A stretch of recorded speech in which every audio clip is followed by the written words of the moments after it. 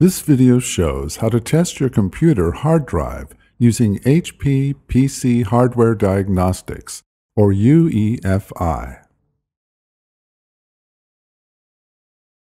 If you are having issues with your computer hard drive, you can test it using UEFI even if the computer does not open Windows. First, hold down the power button for at least 5 seconds to turn off the computer. Press the power button to turn on the computer and immediately press the F2 key repeatedly. The UEFI homepage displays. You can test the hard drive by using the quick test, which takes about 10 minutes, or the extensive test, which takes 2 hours or longer.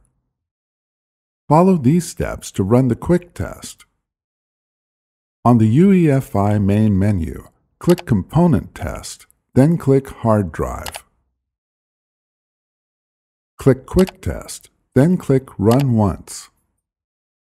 If the computer has more than one hard drive, select the hard drive you want to test.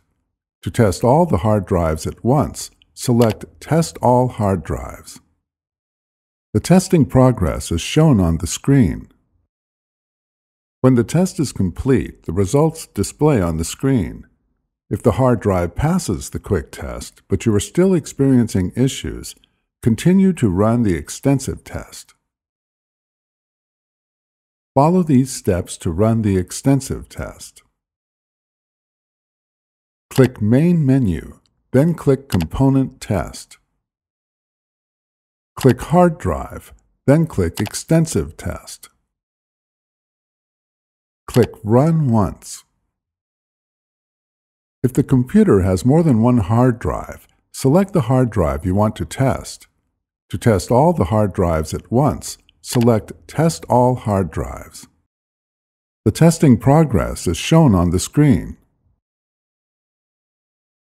If the hard drive fails one of the tests, write down the information and contact HP support. The test results are also available under the test logs on the UEFI main menu. You can find additional helpful videos at hp.com/support videos and on our YouTube channel, youtube.com/how-to-for-you.